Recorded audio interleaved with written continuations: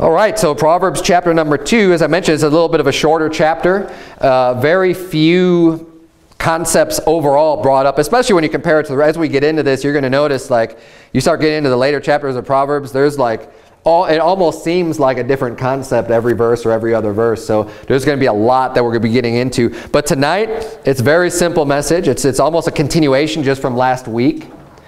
And one thing I want to point out as we're getting into the book of Proverbs, and just to keep this in mind week after week, try to remember and think about the things that are brought up repetitively.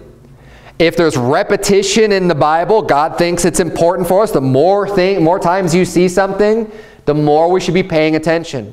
Now, as we just read this entire chapter, the one thing that sticks out again is the wisdom, is the knowledge, right? That was kind of the main theme of chapter number 1. We saw that a lot. That's the whole point of the Proverbs, and it's for us to gain wisdom and understanding. And we're going to see how we can do that and the ways that we can achieve getting smarter, getting more wisdom, getting more knowledge as we read through this book. And it kind of gets laid on layer after layer after layer, getting more in depth. We still have more of a basic overview and more of the virtues and the value of being wise we see here covered in chapter number 2 and what it's going to help prevent. So let's dig into the chapter. Let's look at, well, before we even do that,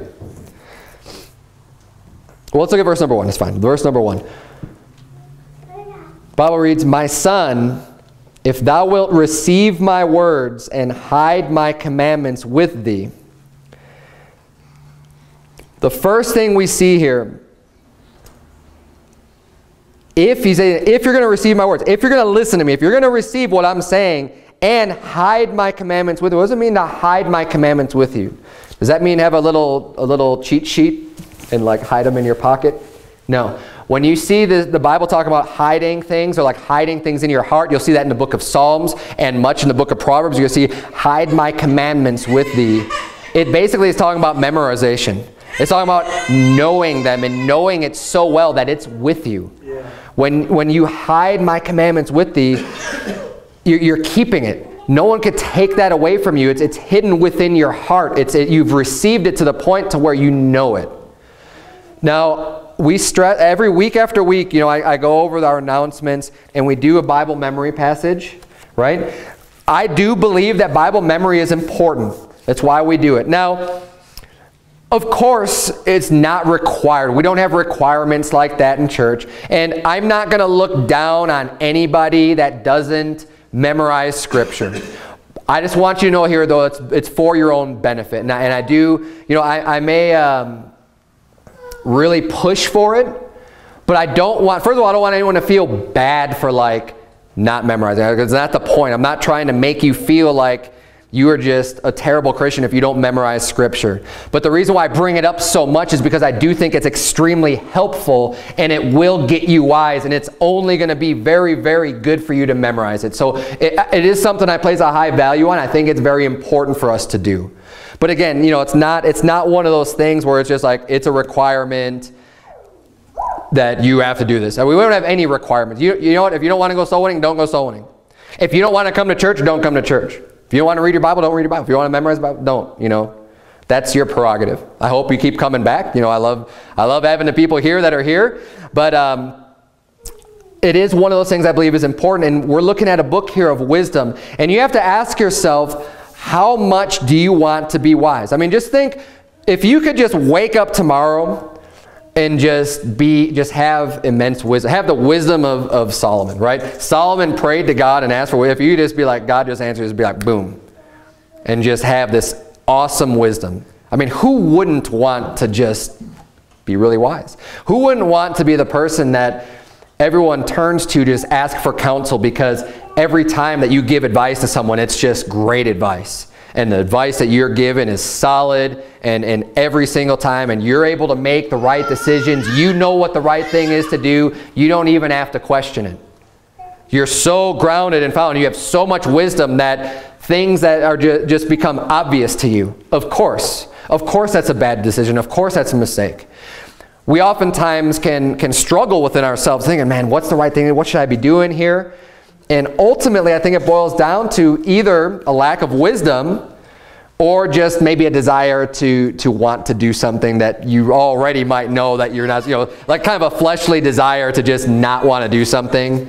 You could have the wisdom and you say, like, you know it's wrong, but you might struggle a little bit because, like, well, I really want to do this. I know it's wrong, but I shouldn't do it. But the other aspect is, if you don't have that fleshly desire, I just want to do what's right. If you don't have the wisdom, you won't always know what's right to do. For example, I'll give you, it might seem like a silly example. It seems like a silly example to me, but in zeal, and a lot of times people are very zealous to serve God and to get people saved and to do things right and to just really to reach people. I've seen in a lot of liberal churches and evangelical churches that will say, like, oh yeah, if you just need to go in, go ahead, go to the bar, have a few drinks with your buddy, and establish that relationship with them in order to preach him the gospel. To me, that's foolishness. Now, obviously you have a good intent. You want to do what's right, but you're going about it completely the wrong way. It's just like in Romans 10, the Bible says, they have a zeal of God, but not according to knowledge. You could be zealous for serving God, but just not have the wisdom, not have the knowledge, and you're going to bring a lot more problems upon yourself without having that wisdom. So I for one would love to just have all the wisdom of the world, but you have to ask yourself, how much are you willing to do for it? How bad do you want it? Because it doesn't just come with the snap of a finger. You can't just put your Bible on your bed at night and get like this osmosis of wisdom just coming into your brain and like, I want the easy way to get the wisdom. I don't have to do any work for it. No, if you're going to be wise, if you're going to actually receive and get to the point to where you have a lot of wisdom, it's going to take time, but it's also going to take a lot of effort. Don't balk at the time and just throw your hands up in the air and say, well, I forget it. Unless you don't really care about having wisdom. I don't know about you, but I wish I had a lot more wisdom earlier on in my life. Because I made all kinds of bad mistakes, but I didn't have to make any of them. The wisdom was here and available. It's ready for us. But we need to be willing to push ourselves. And sometimes, even if you think it's boring, even if you say, you know what, I've heard this before, to keep at it and to go with it. Now, one of the ways that we can make sure that we receive the wisdom is by hiding the commandments with us. When you know that the Bible says this is wrong, this is a sin, because it's hidden in your heart, you don't need to say, well, wait a minute, what does the Bible say about, drinking alcohol? And well, let's just see, where does it talk about it? Let's see, and try to find out, like all the verses, kind of study it out. It's good to study things out, but the wisdom is you already know. You're already established. Oh yeah, I know what Habakkuk 2 says. I know what it says in Genesis. I know what it says in all these various places about drinking alcohol. I know what Proverbs 23 says. I know what all these verses say. It's hidden in my heart. I already know it. That's where you gain that wisdom. And one of the reasons why we do the Bible memory verses is because we're trying to hide God's commandments. We're trying to hide God's word in our heart so that it's always with us everywhere we go. And it'll help you when the moment arises and you don't have the time to study something out and you just got to make a decision, to be able to base that decision on wisdom. And when it's in your heart, see, one of the functions of the Holy Ghost that resides within us is to bring to remembrance the things that God has said. And He can help bring up the Bible that we have already memorized, that we've already hidden in our heart. He can just, oh, here you go. Hey, here's this. This is here. This is here. This is here. When it's already inside of you, as opposed to if you're not hiding it in you, He's only going to have a limited, like, well, here's John 3:16. Like, that's all you know, then that's all He's going to be able to give to you. Right? If you're not putting God's word in your heart and hiding the commandments with you. So again, I just wanted to make that point because it's not designed, I ask for a show of hands because I just want people to get excited, and I also need to know how many prizes I should be planning on getting. But for the Bible memory passage, I do think it's important, and I think everyone should try to make an effort to do it. But if you don't, that's your prerogative. But we see right here, talking about receiving the words and receiving wisdom, and we'll see as we go through the chapter in context now, because I know we stopped at verse number 1, how this can help you to just be more wise and just have more understanding. Look at verse number 2. So that thou incline thine ear unto wisdom, and apply thine heart to understanding. So when if you're gonna get wisdom, he said you need to incline your ear unto wisdom. You need to get ready to hear. You need to make sure that you're set, willing to hear the Bible. You know, it's not going to happen by chance. None of this stuff happens by chance. You need to be seeking it out and inclining your ear unto listening. And you know, one of the great ways of doing that is by coming to church. So I'm going to incline my ears. I'm going to come and listen to God's word be preached to receive that wisdom. And there's no better time than Wednesday nights here, because we're going through the whole book of Proverbs, right?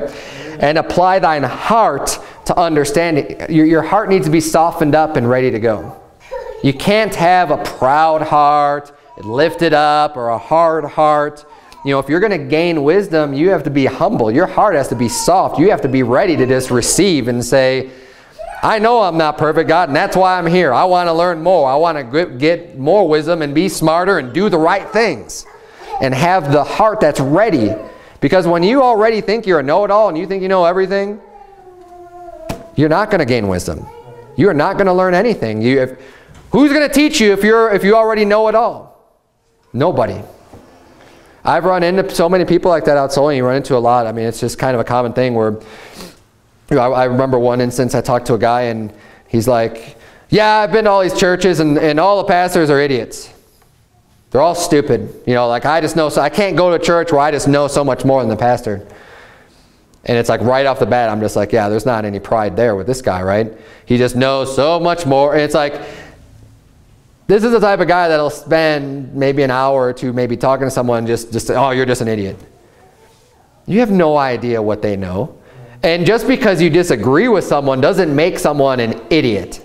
It doesn't make you just ignorant and, oh, I just know so much more than this person because you disagree about something, right? I mean, I don't automatically think that people I disagree with, even if I vehemently think that they're wrong, I don't just always think that they're idiots. Right. Because they're not. They're not necessarily an idiot. But our hearts need to be, when we're approaching God's word, we might as well be idiots because we're dealing with God's truth here. I mean, this is all the wisdom that we could, you know, ever hope for, found in God's word. We need to approach this and just say, God, teach me. You know, my ear is ready to hear. My heart is ready to receive. I'm open. Show me what I need to do. And this is something we should consistently be able to approach the Bible with. You know, the old adage, it's you can't teach an old dog new tricks. The older we get, even as Christians, and you kind of build your doctrines and what you believe, there's certain things like salvation by grace through faith. There are certain things that are foundational that I don't think you have to question. I mean, honestly, like you should get to the point where you're just like, you're solid on this and there's no question about it.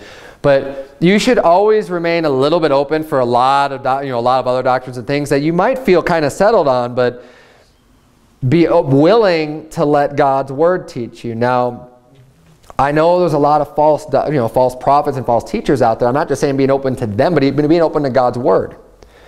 So if someone challenges what you believe, you don't even necessarily have to just go out to prove why you're right. Just prove what God's word says. Say, okay, if there's a challenge here, let's just see what the Bible says. Is it adding up? If someone's gonna present a different argument to you, let's just insert that belief, that doctrine, and let's write it down and let's see, does the Bible support this or not? You know, this is the type of attitude we ought to have when approaching God's word and just being ready to get wisdom. But it's not easy to do that, right? It takes work, it takes effort to be able to analyze everything and to try every spirit, whether it be of God. Now, verse number 3, let's keep going here. It says, yea, if thou criest after knowledge and liftest up thy voice for understanding. This is really emphasizing how bad you want to get knowledge. He's saying if you cry after it, it doesn't mean weeping, crying. You know, it's crying out with your voice. Crying out, knowledge, please, I want to have some wisdom. You're excited, you want it, you're screaming after it, and you lift up your voice and say, I just want to understand. God, please help me to understand. It's that emotion involved of how bad you really want to have that understanding. He's saying, look, if you'll receive my words, if you hide my commandments in your heart, if you get your heart ready, you get your ears ready, and you are just crying after knowledge. It's a lot of effort. I mean, that's a strong desire to want to learn. That's not just, yeah, well, it would be nice to know that. Kind of like sometimes I think it would be nice to know another language. I could learn another language, but I'd have to be really zealous after going after it and make it a point to learn it. Hopefully you don't have that attitude towards the Bible and having wisdom and godly wisdom. Yeah, it would be nice to have that. No, in order to get it, you need to cry after. You need to shout after it and want it that bad. Look at verse number 4. If thou seekest her as silver and searchest for her as for hid treasures. Now, ask yourself this question. How much effort would you put forth if someone that was a reliable source to you, someone, a good friend or someone gave you a treasure map? Now, I know it's kind of silly, but go with the example with me. They said, here is a map that I found. It's an old map, and this is a trusted source, right? This is reliable. And, I found this in this old house somewhere, and they've got everything outlined to digging this up, and there's probably going to be all this treasure, and there's a whole inventory, all this stuff listed there, of how much effort you would put forth if you thought that's really attainable. If you said, wow, this sounds pretty good. I think I can do this. How much effort would you put forth into that? Would you take time off of work? Probably. Would you, if you had to maybe even buy a piece of property in order to get on that land and get it, would you do it? You probably would. I mean, depending on what you're looking for, right? If you have this valuable treasure, and he's saying that's how people seek after money and after silver and all this valuable, right? Hidden treasures. How much would you go after that stuff? He's saying that's how you need to seek after wisdom. Right. See, the money is important. We know that the money is not important. But if you could say to yourself, you know what? Yeah, I would put forth all kinds of effort. If I go gold panning and go find this buried treasure or whatever, and just put forth all this energy and effort to go and do that, you're going to be wasting your time, because that's an energy that you need to be investing in getting wisdom and getting knowledge. And that's what he's saying. This is the type of mentality, right? The way that people seek after silver and seek after treasures. That's the way that you ought to be seeking after God's word and getting wisdom. Verse number 5. Then shalt thou understand the fear of the Lord and find the knowledge of God. Now, after all of these things, it's a lot of work. He's saying when you get to this point, you're crying after, your heart's ready, your ear's ready, you're hiding the commandments in your heart, and you're seeking after wisdom as silver and precious treasures. When you get to that point, he says, then you'll understand the fear of the Lord and find the knowledge of God. Now, if you remember from chapter 1, the Bible said that the fear of the Lord is the beginning of knowledge. He's saying just fearing God, that's the beginning. Now we're at the point here in chapter 2, he says you're going to understand the fear of the Lord. See, the first step is just fear God, right? Fear God and keep his commandments. That's what you do. You just need to do that. But as you go and as you seek out and search out wisdom, God will give it to you, and then you'll understand why you need to fear God, and you'll understand and gain that understanding of the fear of the Lord, and he'll add to you giving you the knowledge of God. And you'll find the knowledge of God. And you'll start to understand things more. See, the beginning part just begins with the faith. I just believe the Bible's true, so I'm going to do what God says. And then as you continue and as you seek out, God will give to you. He'll open up your understanding. He'll give you wisdom. But you have to have this type of an attitude in order to receive that. Let's keep reading here. Verse number 6. For the Lord giveth wisdom, out of his mouth cometh knowledge and understanding. God's the one ultimately that gives wisdom. And that's why we pray to God for wisdom. But we need to also seek it out. You can't just be expecting God to give you a bunch of wisdom if you're not doing anything for it. Just as much as you can't expect God to take care of you. If you're a fully able man and capable of working, you can't just be like, well, God's just going to take care of me. I'm just going to sit down on the couch and just have full faith in God that he's just going to take care of me. And he's going to send somebody to bring me food while I'm just sitting here on the couch, and I don't even have to lift a finger, and I'm just going to be fed, and God's just going to take care of me. That's how much faith I have. That is stupidity. It really is. That is just a complete lack of wisdom if you think like that. God always expects us to do work and to work and to do things that we need to do. We need to strive for wisdom. We need to strive for all these things that are important in life. Now, God will step in and He'll reach us, you know, when we're putting forth the effort we need to do, when I'm working as hard as I can, when I'm putting forth my effort. If I'm lacking anywhere, God will step in and supply my need. Absolutely. But He has to meet me at that point. He's not going to just say like, yeah, well, whatever, you're a lazy bum, but I'm just going to continue to just take care of you. And it's the same thing with wisdom. He's not going to open up your wisdom and understanding and grant you that extra knowledge if you're not doing anything with it and if you're not seeking it out. Now, there's many people today that put a high value on education and wisdom. Unfortunately, most people are seeking it out in all the wrong places. A lot of people, you run into people that just, you know, man, I just really want to know things. They have a desire for knowledge. And oftentimes, these are the very people that profess themselves to be wise, and they're the biggest fools of all. You know, I run into people, I know when I was going to university, there's people that seem to be just lifelong students. Like they're just getting all these degrees and they're taking all these classes because they just want to know. Now, I have no problem with people wanting to learn knowledge. I think it's a great thing. But true wisdom starts with the fear of the Lord. And most of the people that get involved in those institutions, they don't care about God at all. Right. It's really just a pride thing of them just knowing more and more and more and just being smart, you know, smarter than everybody else. But the funny thing about that, turn if you would to 1 Corinthians chapter 3. Keep a finger in Proverbs 2. Of course, we're coming back to it. 1 Corinthians chapter 3. That knowledge is worthless. Or worth very little. Some of that knowledge might do you some good in this world, but it's nothing compared to the knowledge and wisdom that God's knowledge and wisdom would give you anyways. God's wisdom will supersede their knowledge any day of the week. God's wisdom will teach you how to be a hard worker.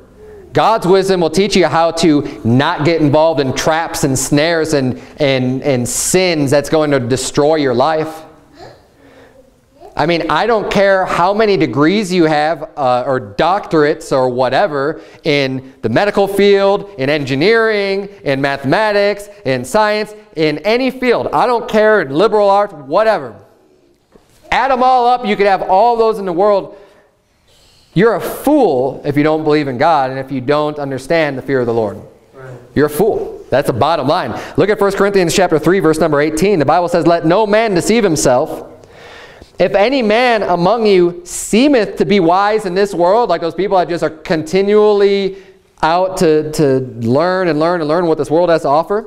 "If any of you seem to be wise in this world, let him become a fool that he may be wise." In order to have true wisdom, in order to truly be smart and have knowledge, you've got to become a fool. Verse number 19. Now, become a fool in the sense that people will consider, you know, Christians foolish. That's the sense that, you know, in the context, that's what he's talking about. People who preach Jesus Christ and who look at the Bible. The world considers us to be fools. So he's saying, look, if any of you among you seem to be wise in this world, because the people that esteem the college degrees, he's saying you need to become a fool in order to become truly wise. Let's keep reading here, verse number 19. "For the wisdom of this world is foolishness with God. For it is written, He taketh the wise in their own craftiness. And again, the Lord knoweth the thoughts of the wise, that they are vain." He's saying, you know what? All the wisdom of this world, it's foolishness. God just thinking, you are so stupid. These people that think they're so smart and, you know, they've got these... this big, what is that stupid, the collider machine, what's that thing called? The accelerator? The particle accelerator thing, right? I mean, these people, they think they're so smart and they're doing all, you know, and God's just like, you're so foolish. Right. And people will lift up these scientists and, you know, and just extol how great mankind is and how smart we are today and be so proud and lifted up and all these great things we can do. And God's like, you're dumb. Like really, you lack so much intelligence. You lack so much wisdom in God's view. And the one who has all the wisdom is telling us. I mean, it's a good place to start. If you want to know wisdom, why don't you go to the source of wisdom, the source of knowledge, the creator who made everything, who has all the knowledge in the world and then some. Let's see what he has to say about us receiving knowledge. He says, you know what? You need to become a fool and you know, in the world's eyes, the worldly view of foolishness versus wisdom, and then you can actually become wise. And we have his instructions here. Flip back if you would to Proverbs chapter 2. We don't need to get caught up with the foolishness of this world and the wisdom of this world. Don't feel like it's just going to make you so much smarter of a person by going to all these different colleges and universities and getting degrees. If you truly desire wisdom and to be smart, get your face in this book. Now, if you want to learn about something in a college class, I don't think it's necessarily inherently wrong to just learn about other things. You know, it's fine. But the things that are truly going to matter in your life, the things that's truly going to make the most impact in your life, and the things that you really want to be wise about, you're going to find in this book. Let's take something that's not sinful whatsoever. I'll think about like my degree, right, in my computer science. Now, unfortunately, there were some sinful classes I took that were just, you know, total evolution, all this other stuff, because you have to get these general education requirements and all the liberal propaganda. They put you through all the propaganda in order to get your degree from these universities. And I wouldn't recommend anyone going to those. Now, if you want to go to tech school or whatever, that's fine. But like, let's just focus on the aspect of the technical stuff that I learned. Right? How computers work and how you could communicate with a computer and the languages and those types of things. There's nothing inherently sinful with that. You're just learning how a machine operates and how you can use a tool or a machine to do something and to do work for you. Right? I mean, it's ultimately a real simple piece of what you're doing. I could spend all kinds of time studying and researching and learning and gain all of this wisdom in that area, right? And completely destroy my life. Through drugs, through alcohol, through adultery, through you name it, right? And what is that knowledge going to do me? Nothing. It just ruin me, destroy me, or I could just get so proud in my knowledge that I think I'm so smart I don't need God, right? I don't want anything to do with God, and just live an atheist life and die and go to hell.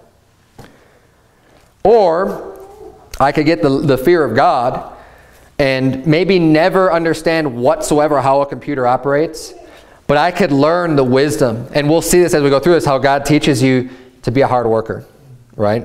If any man shall not work, neither should he eat. And I learned these principles. And I learned how to work with my own hands. And I learned how to avoid the adulterous woman, learn how to avoid the strange woman that we'll get to at the end of this chapter, and the wicked man, and stay away from those people.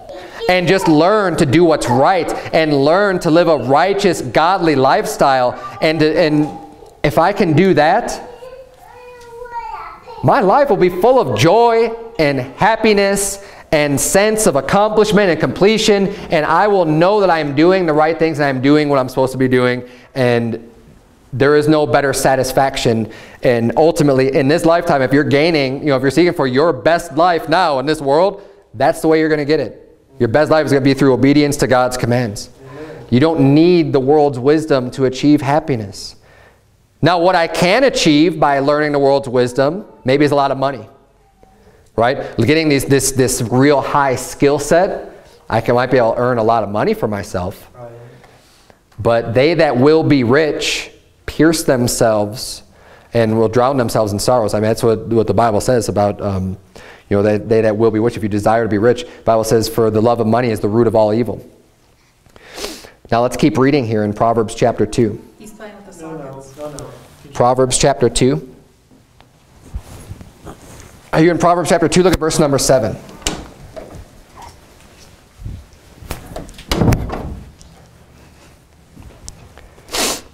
Verse number 7. He layeth up sound wisdom for the righteous. He is a buckler to them that walk uprightly.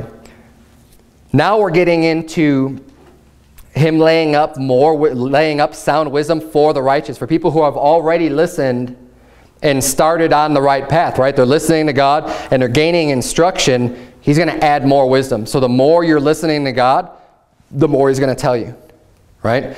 If you're stuck at step number 1, and you're not implementing it, you're not doing anything with it, you're not actually following, why is he going to tell you any more? Right? It's like with my children, if I just tell them, you know, you need to clean your room or whatever, right? It's an instruction. I'm not going to show them anything more after that. I'm going to be stuck on, did you clean your room? Did you clean your room? Did you clean your room? Did you clean your room? Right? Just one thing. Now, I'm not saying that cleaning the room is necessarily wisdom, but I'm going to be stuck on that one thing until they get it done. So as we start obeying God, he'll teach us more things. Now, cleaning a room can be, it can give them wisdom because it'll teach them for the rest of their life how to maintain order and to be able to do things more efficiently so they have more time to do other things, right? I mean, you could kind of extrapolate the wisdom out of that, but with God, he lays up wisdom for the righteous. When you're doing what's right and you're following what he's telling you to do, he's going to say, well, I'll tell you even more. I'll give you even more wisdom. And it says here he's a buckler to them that walk upright. Now, a buckler is just like a shield is all it is. So he's going to help defend you. It says to them that walk uprightly, to the people who are doing what's right. So start doing what's right and God will reveal more unto you. Let's read verses 8 and 9. He keepeth the paths of judgment and preserveth the way of the saints. Then shalt thou understand righteousness and judgment and equity, yea, every good path. Now, don't you want God looking out for you and guiding you? Of course, I do. I mean, I want God to direct every single one of my paths. And it says here, he keeps the paths of judgment and he preserves the way of his saints. So God will light up your path for you and says, this is the way that you need to follow. When you're seeking after wisdom, when you're doing what's right, God will be that shield to defend you and to help to fight off people attacking you. And it says then you'll also understand righteousness and judgment and equity. Equity is what's right. Things that are equal, what's right, what's balanced, what's the way that we should be living. And yea, every good path. You'll know the right way to take. It says every good path. So you have oftentimes in this life, there's different paths you could take. You're always faced with these different opportunities and different options and different things. Where I could go this way or this way. This will give you every right path. God says, I'll lead you in every right path. But you have to be doing what God's telling you to do. It's a very simple plan. Now, what's amazing about this whole concept with wisdom and getting smarter is that it's very simple, right? It's not rocket science. It's not these things that are just extremely difficult concepts. It's actually really simple and really basic and really rudimentary and really fundamental. But we need to hear them over and over again. I mean, we've already seen a bunch of repetition. We're only 9 verses in. And you'll see that as we continue to go, but we need to get it through our heads that it's the basic, simple things that we need to make sure that we adhere to keep us on the right path. But I mean, it's not always the easy way, but it's simple. And if you want God to help guide you and show you which path today, be listening, be ready, be receptive to hearing what is the right way. Verse number 10, when wisdom entereth into thine heart, and knowledge is pleasant unto thy soul. So when you get to the point that you actually enjoy, like it says, knowledge is pleasant to thy soul, where it's a nice thing, it's a good thing. Like, oh man, every little bit of knowledge I receive, that's a good thing. And you know, sometimes the way that knowledge is delivered is through the form of a rebuke, through a form of a correction. And when you could get to the point where you say, you know what, I actually like that. I want to hear about all the bad things that I'm doing. What am I doing that's wrong, God? Open it up to me. I'm not afraid I'm not gonna just go sit in a corner and cry about it. I want to change and I want to do what's right. I actually love when I see, hey, I've been doing this wrong. Now I can do it right. When it's pleasant to get that knowledge unto their soul. Then it says in verse 11, discretion shall preserve thee and understanding shall keep thee. So you're going to be preserved in the way that you go. You're going to be made safe. You're going to be able to be kept by God through that wisdom, through that understanding. And discretion is knowing the right path to make. It's being discreet and having the discretion or discernment to know right from wrong. Verse number 12, to deliver thee from the way of the evil man, from the man that speaketh froward things. So now he's saying the wisdom that you gain and the leading of God will help you to identify the evil man and to be delivered from them, for one, because the evil man, for one of the things they're doing is they're looking to seek and destroy, right? They're looking to attack and do evil things unto other people. So by gaining this wisdom, you're going to be led in the paths that'll go around the obstacle, go around the evil man, go, kind of stay away from them to where they're not going to be able to do damage unto you. Also, so that they won't be able to, you won't be influenced by them to join them and do evil with them. Now, one of the words that's mentioned here is, it's kind of an older word. It's not used very much today, is froward. But this is a great chapter for even understanding what that word means. The word's used in almost every verse here in the next few verses. Froward, froward, froward. So if you don't know what it means, look at it in the context. And this, you can do this with most words that you don't understand in the Bible. Try to find all the places it's used and just look at it in context. You will get a general understanding of a word even if you don't know the exact definition. So let's take that exercise here, just in case maybe you don't know what froward, maybe you do know what it means, but it's a good example here. Verse number 12, to deliver from the way of the evil man, from the man that speaketh froward things. So right off the bat, it's talking about someone who's an evil man, a bad man, and he's speaking froward things. So right off the bat, just think about some of the things that a bad man would be saying. That's what froward means. It's froward things, right? But let's keep reading. It says, who leave the paths of uprightness, so they're not doing the things that they should be doing, and it's not walking in good ways, to walk in the ways of darkness, who rejoice to do evil. They're glad in the evil that they do. And delight in the frowardness of the wicked, whose ways are crooked, and they froward in their paths. So verse 15, their ways and their paths, it's the same thing, right? Their way or their path. And it says their ways are crooked and they're froward in their paths. So basically the word froward here, you can see it's like crooked. It's basically, froward is contrary, is what it means. The word really is, you're kind of contrary to anything that's good. You're being real froward. You're being rebellious against the things that are right. That's what froward is. And you kind of get that understanding just by reading it in context. So don't worry or be too concerned when you run across words that you don't understand. When you have a lot of context like this, even without knowing the exact definition, you can get, okay, yeah, this is talking about someone who has a heart that wants to do bad things. Right? And that's what froward generally means here. And we could gain that from the context. But getting wisdom from God, look at these people. This describes a really evil man. These are the types of people that most ordinary people have a hard time understanding and even remembering or realizing that these people exist. There's a lot of people who have the false assumption that everybody's generally good. This notion that, well, we're all pretty good. Just because you may want to do what's right, and you can recognize that you're a sinner, but you don't, the people that I know closely are my friends. Even when I was unsaved, I wasn't just like out to do evil to somebody. Right? I wasn't just like, hey, let's plan how I can rob this guy over here, and kill him and take all their stuff. I wasn't plotting anything like that. Now, I was probably like most people in general, your average person. But not everybody is like you. Not everybody has that type of thinking where, you would never really want to hurt somebody and plan and plot to do that. Because there are plenty of people out there that are wicked people. They're bad people. And we get reminded over and over again that these people exist. This is part of a description here of someone who's evil. It says, and getting God's wisdom will deliver you from those people. The wicked man, it says, he speaks froward things. He leaves the path of uprightness to walk in the ways of darkness. He rejoices to do evil. It's something that he actually likes to do. He enjoys it.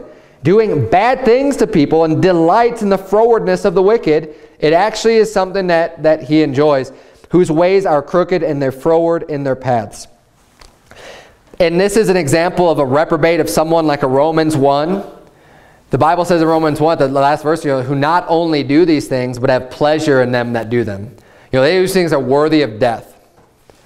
And not only do they do it themselves, but they have pleasure in other people that do the same thing. I mean, they're so wicked and bitter and hate God and love the ways of unrighteousness, and they love the filth and wickedness of this world and doing evil unto people. And they love it so much, they even love it when other people do it. That's the wicked, and these people exist. We need to be aware of that and be a constant reminder and get God's wisdom to be able to spot these people, to identify it when they start speaking froward things.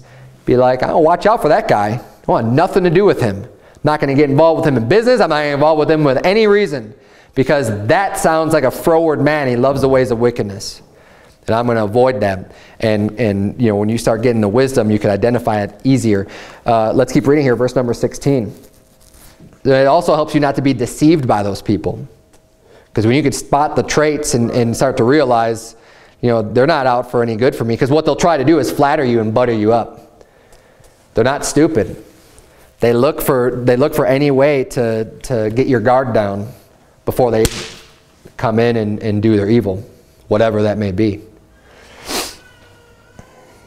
Look at verse 16. Let's keep reading here. The Bible says, to deliver thee from the strange woman. So the last few verses we're talking about the man, the evil, wicked man. Now we're talking about the strange woman, and from even the stranger, which flattereth with her words, which forsaketh the guide of her youth, and forgetteth the covenant of her God. Now when it says they're a strange woman, it's not talking about like some weirdo, right? It's not saying like, that strange person over there, she's got like green hair and just weird looking. That's not what it means. Strange just means they're a stranger to you, someone you don't know. It's just an unknown person to you. So the strange woman is just like I said, someone. It's not a relative, it's not a friend, it's a strange woman. Or and in this case, and in most cases, it's a strange woman for a man. So if a woman that's not your wife is a strange woman, that's what they're referred to as. So even if it's someone that you know, the strange woman is not yours, it's not your wife, it's someone you should have no business with in many senses. So it says here, to deliver the wisdom that you gain is going to help to deliver you from the strange woman. It says, even from the stranger which flattereth with her words. Because the adulteress, the one that hunts and seeks the precious life, the one that's actually out to get you as a married man to commit adultery, because they're out there, they do exist, the women that will try to get you just because of the fact that you're a Christian and you're pure. They're going to want to try to bring you down and get you to and it's not that they even care about you. It's like a sport. They hunt for the precious life. It's a sport to them. Just like I go out hunting elk, I go out and I try to track them and find them and get a good shot and shoot them and kill them. It's sport for wicked people and wicked women to find a righteous man and just to get him to commit adultery. And the way that they do it here, it says they flatter with their words. And we got to watch out for flattery. I preach an entire sermon on flattery, where people will just overdo it and just compliment you and compliment. Oh, tell you how great you look and how great you are and how wonderful you are, and just lay it on thick and flatter you with their words. Because guys like to be praised. Guys like to hear those things. But let it be a red flag when you start getting the flattery from a strange woman, from someone who's not your wife. You should have no business with that. Amen. You just politely just thanks, and don't form a friendship and a relationship with someone that's not your wife, especially when they're bringing up this flattery and just really praising you so much. Stay away from that. Because we're going to see why here in verse 17. Which forsaketh the guide of her youth and forgetteth the covenant of her God. So here's a woman here that she had some guidance in her youth. Right? So let's look at the strange woman. But she forsook it. She didn't incline her ear unto the wisdom and unto the knowledge. It was available to her, but she forsook it. She didn't want to have anything to do with it. And it says, and forgetteth the covenant of her God. She was told the covenant of her God. She was told the right things to do. She forgot about it. She didn't want anything to do. She didn't keep it in her heart. She forgot. When you keep it in your heart, you're not forgetting.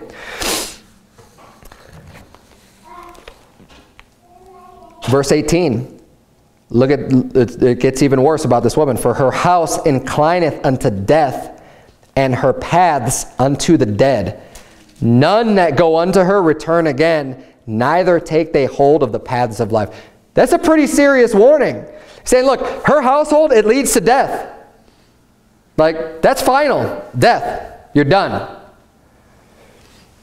None that go unto her return again, neither take they hold of the paths of life. So once they go there, he's saying, that's it. This is a serious warning. You need to watch out for that strange woman. Don't be like the ox that's being led to the slaughter, guys. Don't be deceived by the looks or the flattery and just think, oh, wow, this person, you know, and just give up your life, your marriage, your family, all for just some sinful, wicked pleasure for a moment. Pleasure of sin for a season, or for a night, or for whatever. It's not worth it. It'll destroy your life. And you will, and no matter how deceived, don't be deceived by Satan's, you know, show of what sin is. And make it seem like it's going to be really great and way better than it actually is. Because I guarantee you, and I've never done it, you don't even have to have done it, I guarantee you it never would be cracked up. Because what's going to happen is, you may think and have this worked up of how great this will be and how, you know, awesome this person would be to have a relationship with. And it's going to fall apart in an instant, and you probably won't even get to enjoy what you thought you were going to enjoy, because you had this image of what the sin was going to be like, and it's not going to even be like that at all. It's just fake. Like all sin, it's just fake. And it's empty. And it's going to leave you way worse off than ever. And the sin of adultery is, in my opinion, is one of the absolute worst sins that you could commit to anybody in the world. One of the worst. I mean, maybe short of pedophilia or something that's just perverted, bizarre, disgusting like that. But taking the trust of your spouse and just forsaking that and forsaking everything you have for one moment of pleasure. I mean, the trust and everything else is involved. That's why the Bible puts a death penalty on adulterers. Amen. Just because of how wicked of a sin that is. Right. And we live in an adulterous generation. Right. We live in a generation where people they treat marriage as like dating. You can just break up with your spouse and just get a new spouse, and they don't care about their vows, and you find someone else, they don't even care about the adultery anymore. Well, everybody's doing it, and it's just an attitude of acceptance, and you just expect it to happen these days. Well, I don't. And honestly, that is a major downfall for the society, is when it just turns adulterous, because the love of many, that's one of the reasons why love of many is going to wax cold. Because you're not going to understand what love even is. Right. When you're dedicated to somebody, when you make a vow, and it's for better and for worse, and you could actually stick with a person, and you could forsake everybody else but your spouse, but your husband or your wife, and just stay with that one person, that's true love. That is, I mean, that is something to be exalted. But when you don't have that, and you just bounce around, and you're just going and committing adultery, and you know, the love wax is cold. You don't even know what love is. And people these days have forgotten what that's all about. But you don't have to go down the path of the world. Gain the wisdom from God's word. Avoid the evil man. Avoid the strange woman. Don't lay hold on her paths that lead to the dead. Now, look at how far gone this strange woman is. Now, think about her just as a person, right? That's someone we need to avoid. But the strange woman is somebody's daughter. The strange woman is somebody's sister, somebody's relative. All the strange women out there that we're told to avoid, they all started off as a little girl somewhere. If she would have just listened to instruction from her youth, just listen to God's word, listen to the wisdom. We need God's wisdom to avoid being this person and to avoid being deceived by this person. Both. We need the wisdom for both. Girls, listen up. This is important. Sit down and listen. God's wisdom and listening to the Bible and listening to these words in Proverbs will keep you from being a woman here that is described as someone whose ways lead unto death and destruction, and that we need to avoid. Let's finish up the chapter here. Look at verse number 20. That thou mayest walk in the way of good men and keep the paths of the righteous, for the upright shall dwell in the land, and the perfect shall remain in it. But the wicked shall be cut off from the earth, and the transgressors shall be rooted out of it. Very simple. The good ways lead to prosperity and long life and just a good existence. The bad ways lead to death and destruction. It's very basic and rudimentary and simple. And he's saying, you're going to be cut off. The wicked's going to be cut off. They're going to be, they're not going to get any of the things that they think they're getting through their wickedness. They lay the traps for themselves. But if you can just do what's right, God will preserve you, God will protect you, and keep you in your path. So let's bow our heads and have a word of prayer. Dear Heavenly Father, Lord, we thank you so much for these words of wisdom. God, I know that some of this might seem repetitive, dear Lord, but help us not to be bored with it. Help us not to forsake the instruction that you provide for us, dear Lord, but that we would embrace it and love it and seek after it and just daily, dear Lord, try to learn from your words and increase our wisdom and increase our knowledge, dear Lord. Help us never to be deceived by the evil man or the strange woman, dear Lord, that are just out to destroy. Help us to just constantly remember that these people exist and that we would keep ourselves far from them and far from their reach, dear Lord, that we can just continue to incline our ears unto your knowledge and not be deceived. In Jesus' name we pray. Amen.